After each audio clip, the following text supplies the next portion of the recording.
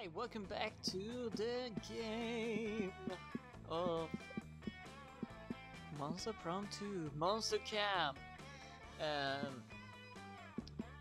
I think I might be going back to the woods here on the week 4.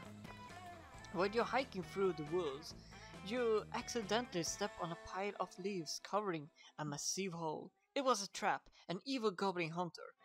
Is it a goblin who hunts, or someone who hunts goblins? You will never know. Appears they were the one who put the trap in there. This isn't your done. You get ready to embrace that. But the goblin hunter only set the trap to get someone to help them to do their math homework. They will only let you leave if you help them.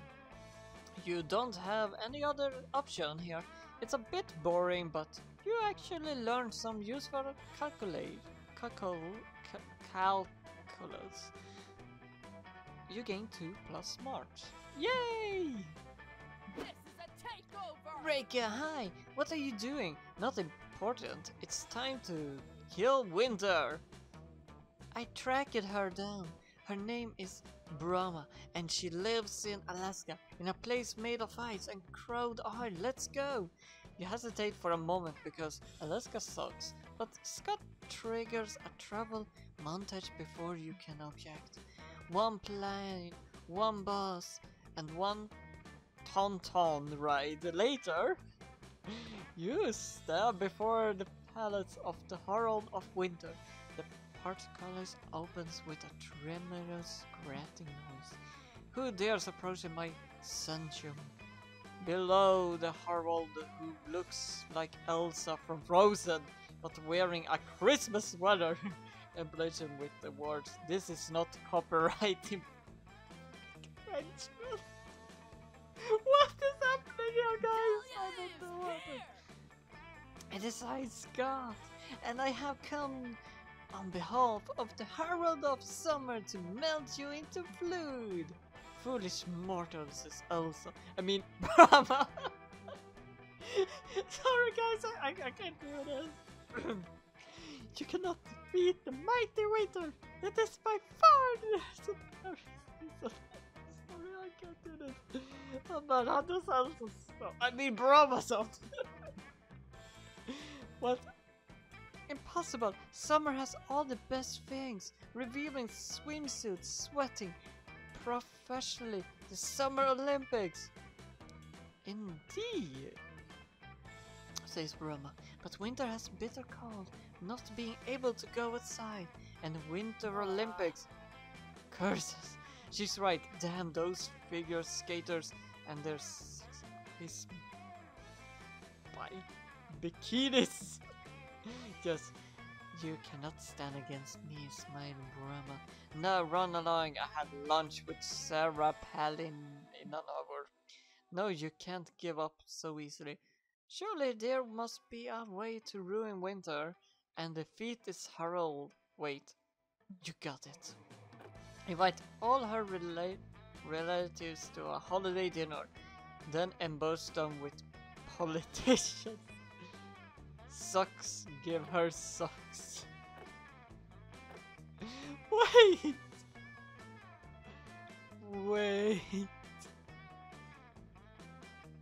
Why does I have a bad feeling about this?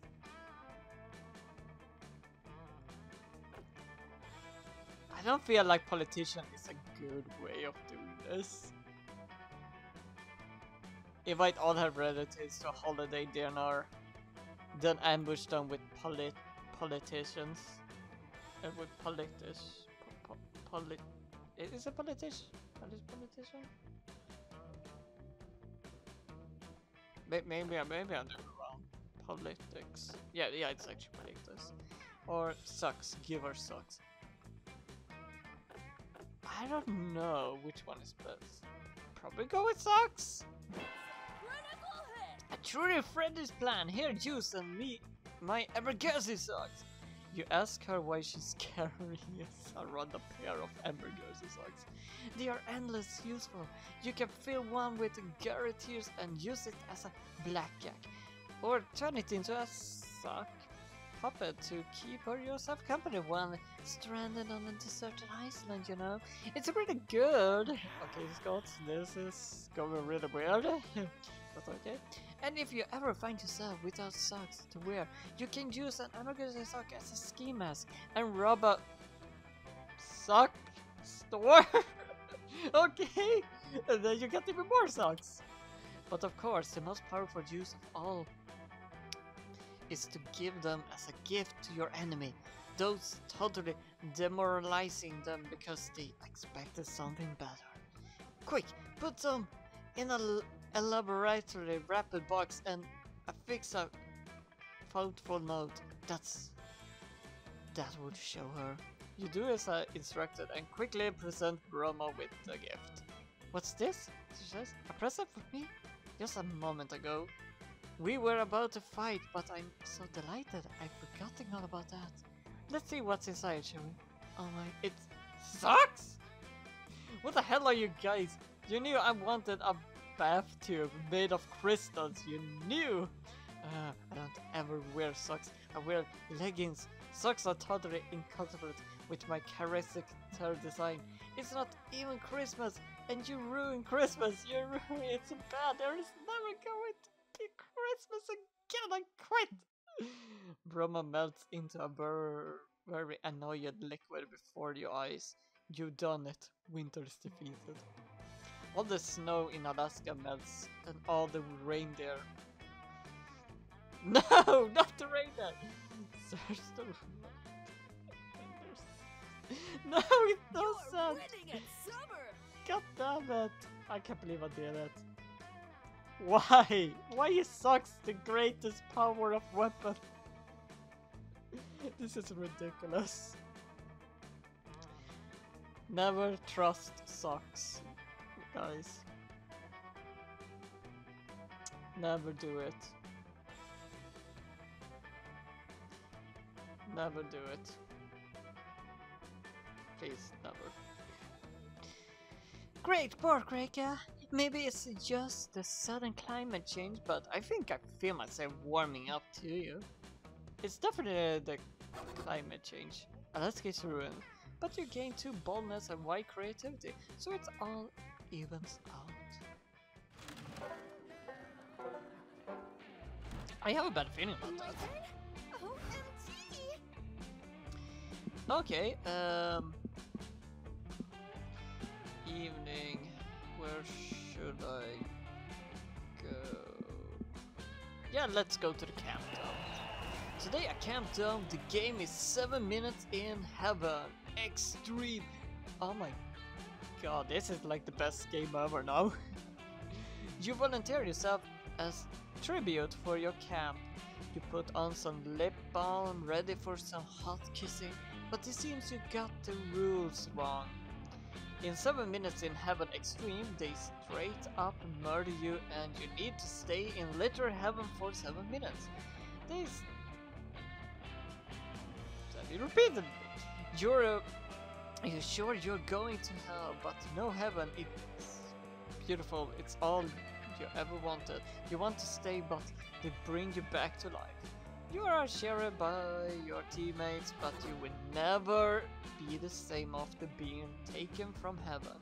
You do look more heavenly though, and that translates into +2 charm.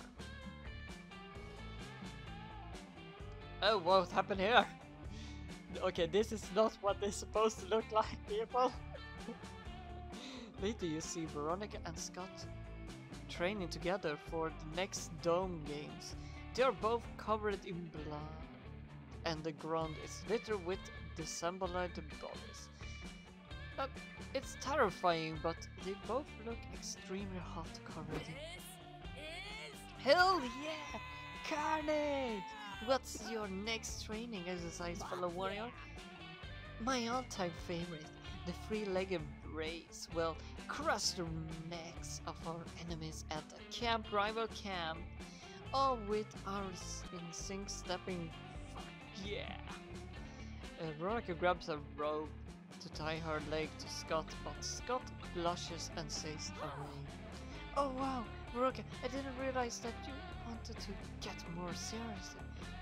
What are you talking about? You muscular juggernaut. Well, it seems like you're suggesting some kind of fusion.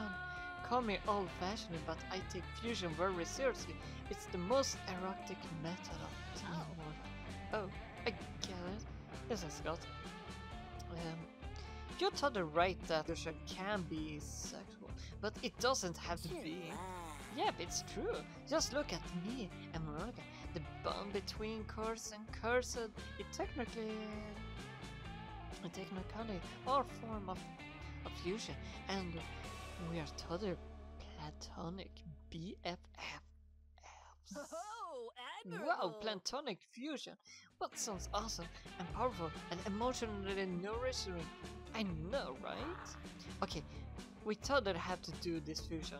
We are already unstoppable, but once we're fused, we will be unstoppable.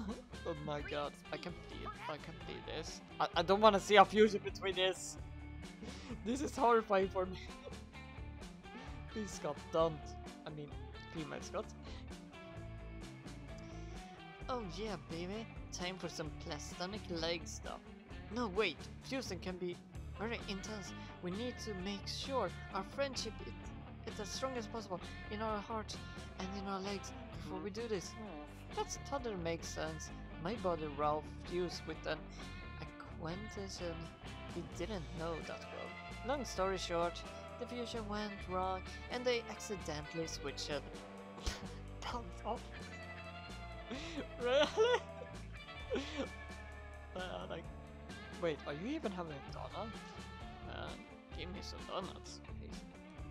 Alright, first up, friendship strengthened, and after that, platonic three-legged fusion. You're totally on board with this incredible Legosian train of thoughts, but how would you strengthen Scott and Veronica's friendship so they can fuse properly? Brad, the most badass friendship bracelet ever. Arrange a casual yet platonic date for the girls' legs so they can get to know each other better.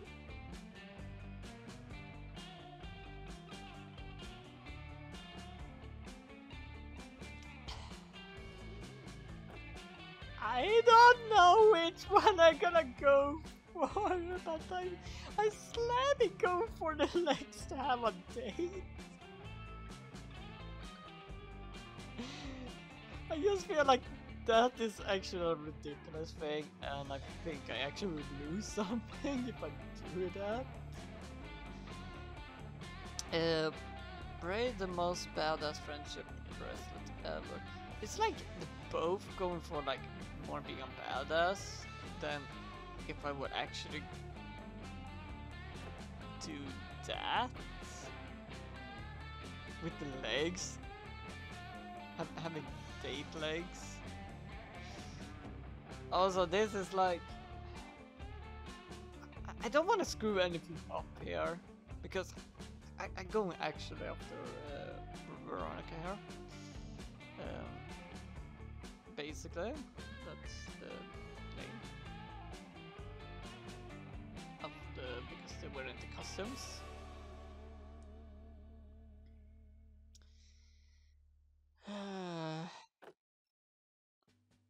Was it? She's more into competition. Scott's more that. Oh, dude, this is so. Arrange a cultural. Yeah, platonic leg for the girls.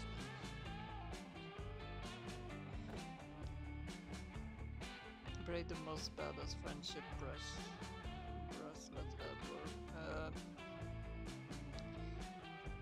I think I'm going for the bracelet because I don't know if a date's gonna work. You have two legs dating, but even a bracelet might actually not work either. But we're a camp. Oh, this is bad. Oh yeah, I took that. You depart on a holy quest for forge the most powerful friendship bracelet of all time. You craft a bracelet in the fires of Mount Curved using ancient threads of unicorn mane. You strike it with your secret crafting hammer until your hands are colors on blood. If I'm making the ring now, I think I should probably have taken the left. You also make sure to pick pretty colors and even sew in everyone's initials. Wow, it's pretty dope actually.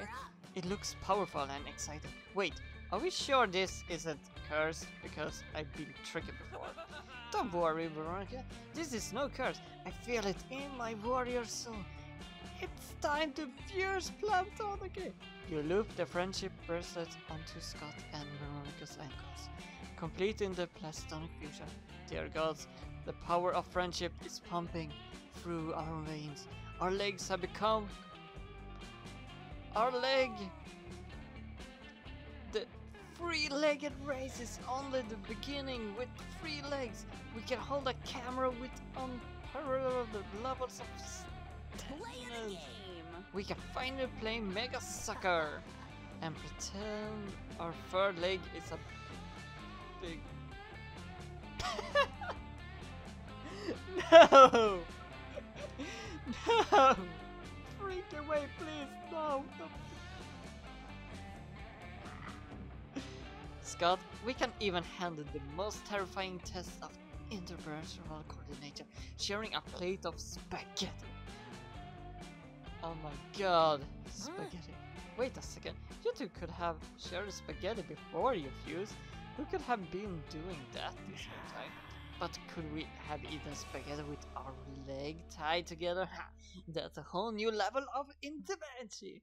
You watched Scott and Veronica split a plate of spaghetti. Scott handed the knife and Veronica handed the fork.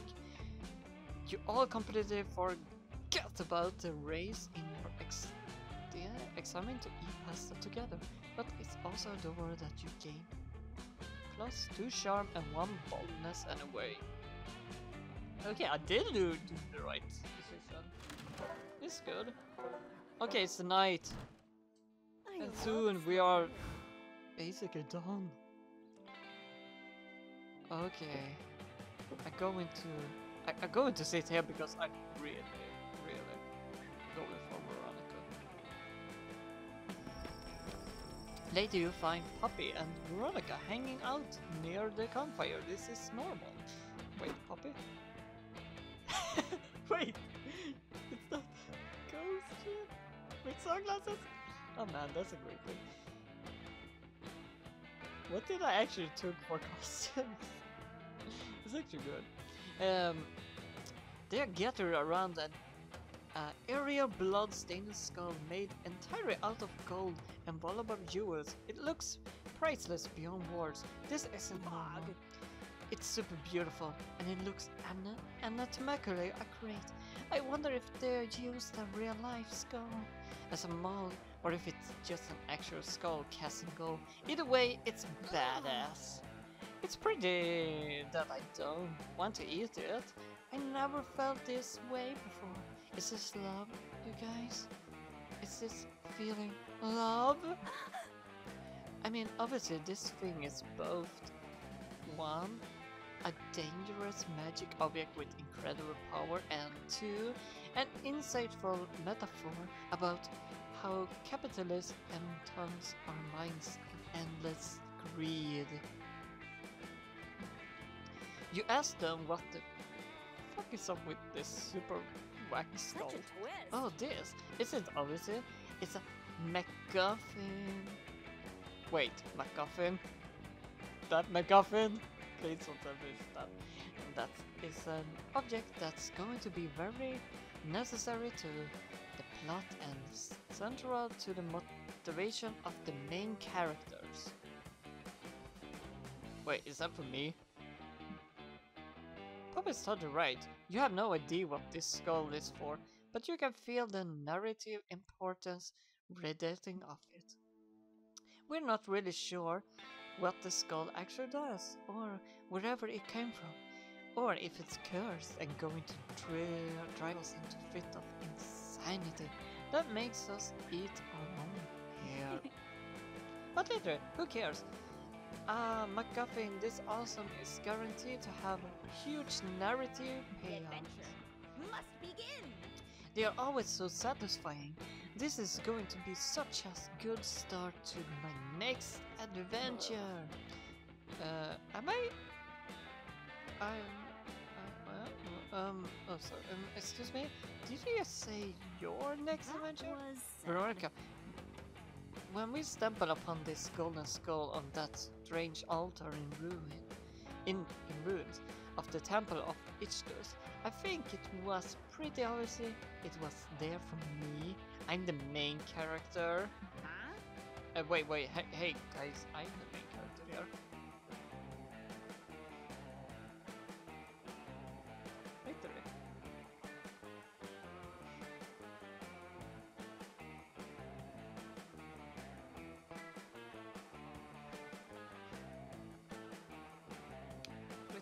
Wait, what's happening now?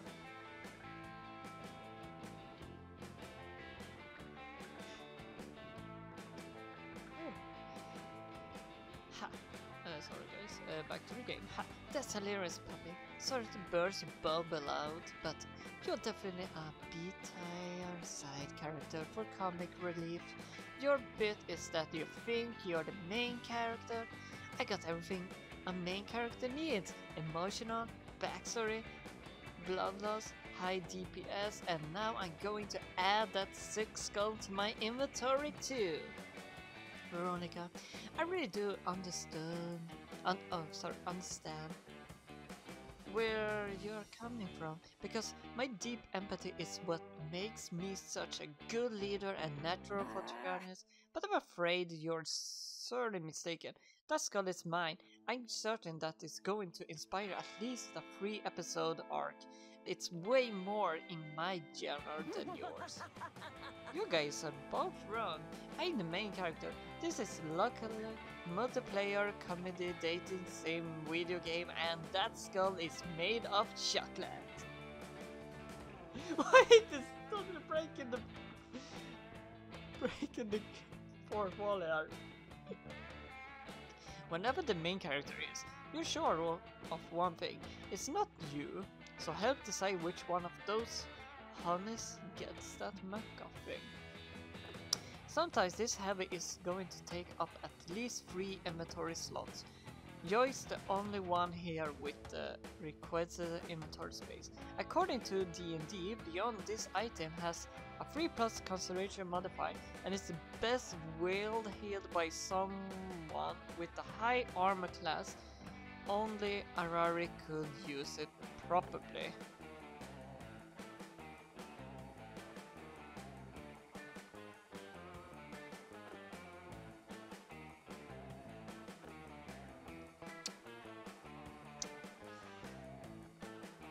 I think probably only Arari could use it properly.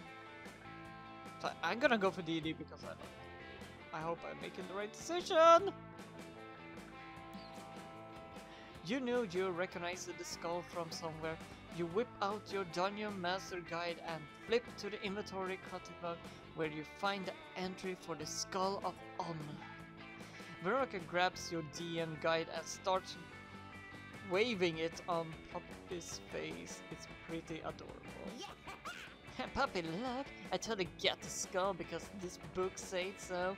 It's right there on the page and everything. You love books so much, so you just have to trust this That one. sucker. Remember how you're always being annoying about Banty to read a book by yourself? Well, maybe you can read this one. Spoiler alert, it says I'm right and you're wrong. Ha! Best book ever. Read it and weep. Man. Why are you so much into that character? That was sad. Heck, Kate, help me. Alright, Veronica. Freaking thoughts out of respect for books. I back down. Enjoy the MacGuffin. You're next person. Så sådär. Did I find the jackpot here? Poppy leaves, and you're expecting Veronica to investigate the skull, but she's way more interested in your DM guide. Unbelievable! Wow, have you seen all those cool gear in this book?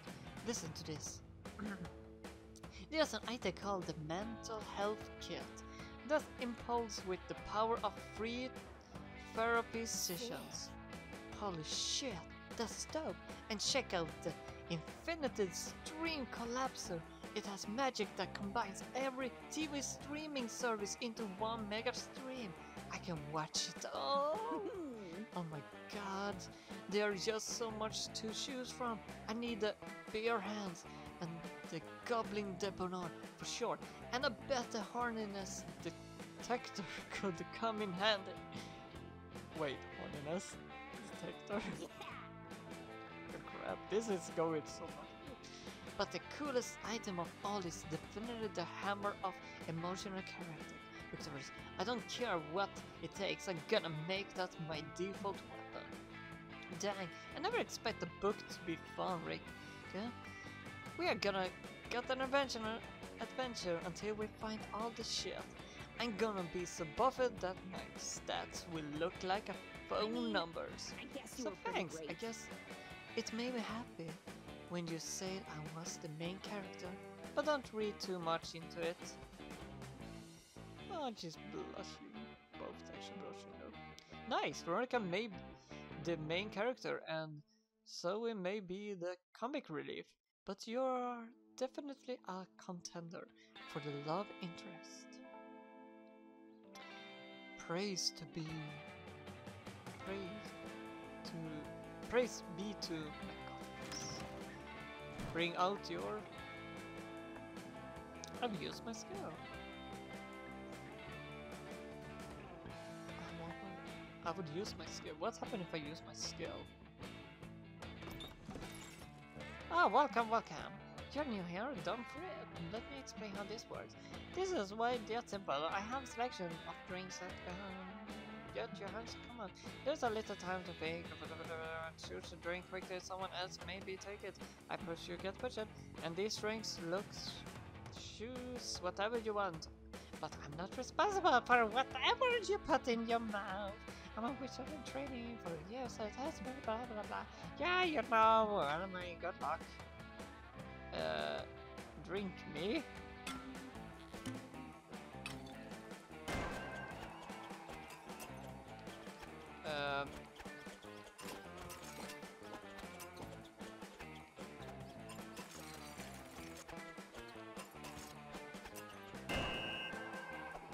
Time's up. Wait, what did I get? Toilet juice? What? Don't drink the toilet juice. You just have it here because Polly insisted that I offered it as a marketing stunt. This shit cannot do anything good. Which mouth should I pour it into? This is the part where I leave before you puke all over. Oh crap. But will I probably use it? Well, we will see that in the next ever episode of this game. And thanks everyone for watching, because now it's week 1. And then we'll go to week 5. Oh wait, well actually we'll find that next time we play. It will be totally there. But be sure to subscribe so you don't miss anything, and hit the bell button too to stay notified when that episode comes. Until then, take care, stay safe, and I'll see you next time. Bye!